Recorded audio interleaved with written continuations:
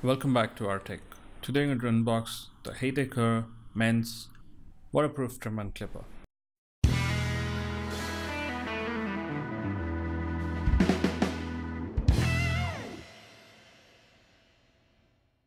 So this is something I bought on Amazon India, and just giving you a heads up, there's no demoing the trimming capabilities of the product here. Just showing you what the product looks like and what you get once you pay for this product. So it comes in this huge box. This is the RFC 690. Let me just cut this open and show you how it looks inside. Has a 150-minute runtime, 0.5 mm to 2.5 mm of short hair trimming capability. Has a ceramic blade and a titanium blade combo. So one part of the blade is ceramic and the upper part or outer part of the blade is actually titanium. So should last a long time, hopefully. And this thing is completely cordless. Has a lithium-ion battery, and you know it's USB chargeable. The best part is they also give you an extra lithium-ion battery. So let's have a look at that a little later. So this unit is completely waterproof. So like I mentioned, it's completely cordless, and motor is made of a silver alloy. Supposed to run really fast and quiet. Also, you know, they have about 6 attachments in total, along with the protective cover. We'll see that in a while. Okay, opening this box, I was a bit disappointed at first because you know, look at the material they've used. Okay, there's a comb inside which is given free of cost.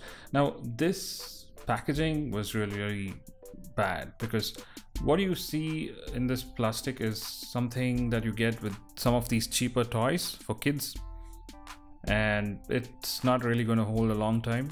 So you'll have to find an alternative place to keep this stuff. So those are the attachments. There are about 6 of them plus one protective case covering. So like I mentioned, there's a comb. There's a small little manual. Sorry about the flicker, but there's a nice little manual. Okay, what we also have is a nice charger. It's a 1 amp charger, USB capable charger. There's also a cable provided. It's proprietary, so make sure that you don't lose it or damage it, because it's going to be difficult to replace this. And we also have a nice vertical stand. In case you have the place, you can keep this, and this unit will stand on that. And now getting onto the clips. So there are various lengths of clips available, and they start from 3 mm all the way to about 24 mm, I'm guessing. And there's also a protective cap that you can add to your trimming head so that it doesn't damage when it accidentally hits something. Yeah, so a lot of clipping options for you, different clips, and that's the protective covering you see. Okay, this is also a small little brush given for cleaning purposes. And that's the trimmer. Okay, just before I picked it up, I also found the spare battery inside, and it's a really good gesture by providing an extra battery, especially for trimmers. And this particular model has this extra battery, which is really, you know, something you can charge outside of the device. So okay, let me just show it to you exactly what I mean. So if I get the battery out, you would see that it's actually got the charging terminals at the back of the extra battery. So that means you can keep this charged while you're using the trimmer. So that's a nice thing. So you don't have to remove the battery to charge the spare battery. Way to go. And it's got its own indicator light as well. So that's a nice touch. Okay, now let's get back to the trimmer. Okay, now this is really heavy. It's got a glossy finish, and it just feels like one of those glass pack phones, very slippery in the hand. And I mean, it's good finish, don't get me wrong, but it's really slippery. And you can see the adjustable ring there, so that's for your minor adjustments from 0.5 mm to 2.5 mm. So that's a circular ring. You can just twist it and it'll give you a smaller precision length. And that's the charging point at the back of the actual trimmer as well. And some details written on the trimmer itself, made by Hatteker. I don't know whether you call it Hatteker or Hatteker. So that's one of the names. It's completely waterproof. That's really nice to have. And you can just wash this thing every time you use it. And this runs at about just 5 watts of power, so that's really good. Okay, let's go ahead and switch this on for the first time. So there's just one button on this whole unit. There's a big screen there for the LED display. Okay, I'm going to go ahead and press that, and there you go. It's 90 minutes of runtime.